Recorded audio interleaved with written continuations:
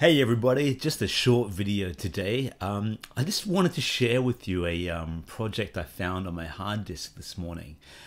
I've called this Swords and Sandals Golf, which is a bit of a clickbait title, but the reason I wanted to show it to you is because when I was working for an ad agency back in the day, this is probably about 2003 maybe, I was drawing a lot of the characters for Swords and Sandals long before I worked for the other company that ended up making Swords and Sandals. I had been building Swords and Sandals and perfecting the art style and so on. And I ended up using the characters in a little game that was never released for MasterCard, and it was called MasterCard Golf. But the reason I wanted to show it to you is because the characters may look somewhat familiar. So let's fire it up and I'll explain it.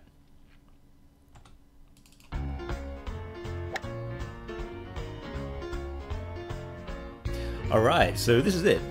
It's basically called MasterCard Golf.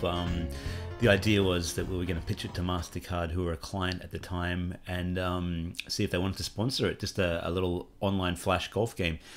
But, you can see it's my art style.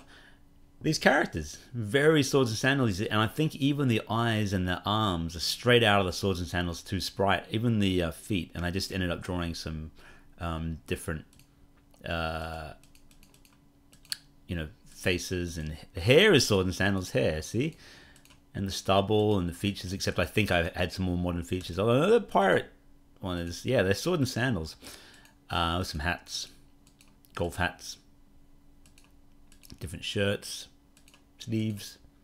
You can get some gloves. Let's get that Mickey Mouse looking one. And different colored pants. Oh, very fancy. So these are kind of like the armor from Swords and Sandals 2, except with golf. I'm not a massive fan of golf. I think it's fun to play as a video game. I think, as Winston Churchill once said, I think golf is a good walk spoilt.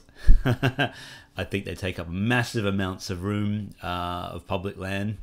Anyway, ranting, but it is fun, but whatever. Okay, and some shoes. Ooh, look at all these fancy shoes.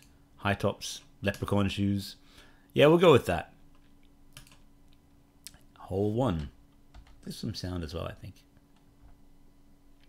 So the idea was, it's top-down golf. You rotate it with the mouse like that. That's a weird-looking cloud overhead. It's all animated there. You go, right, I'm going to click that. That's our little top-down map. Oh, there's a bird. Pretty cool. And click once for power, and it's for slice, I guess. So, whoa, that really sliced. And you can change your club as well to select how much. So we'll get a 9 iron. Whee! Oh, way too far.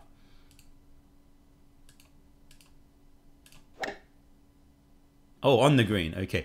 Now, a few of you may recognize this bit, because this was actually used in Swords and Sandals 4 Tavern Quest as I think it was called Skull Golf or something, and the it was a little putting game, but the golf ball was replaced by a skull. Whoa, that bugged out. Oh no! What? There we go. Oh, horrible putt.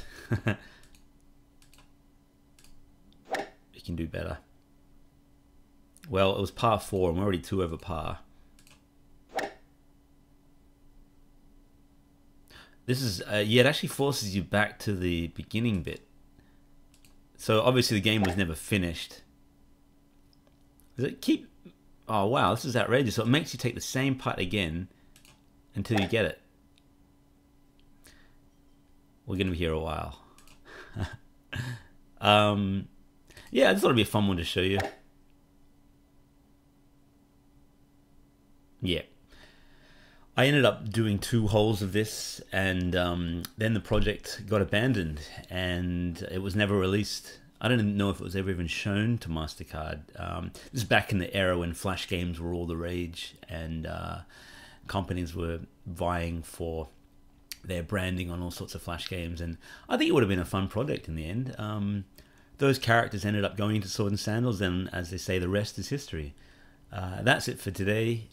Next few days, I'm going to do a Kingdom Come Deliverance video in my Games Gladiator series, and hopefully some Swords and Sandals Pirates footage once I finish the duel section. All right, everyone, have a great day. Bye for now.